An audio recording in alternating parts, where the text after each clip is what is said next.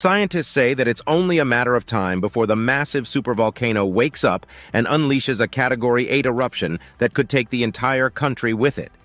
That's possible because Yellowstone doesn't just have a single dangerous volcano, it's a stationary area of intense volcanic activity beneath the Earth's crust, responsible for the creation of the Yellowstone caldera and the geothermal wonders found within Yellowstone National Park.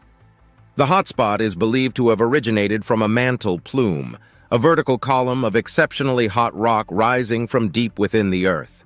As the North American tectonic plate slowly moves across the hotspot, it creates a trail of volcanic activity. There have been periods of heightened volcanic activity marked by massive super eruptions, such as those that formed the Yellowstone caldera.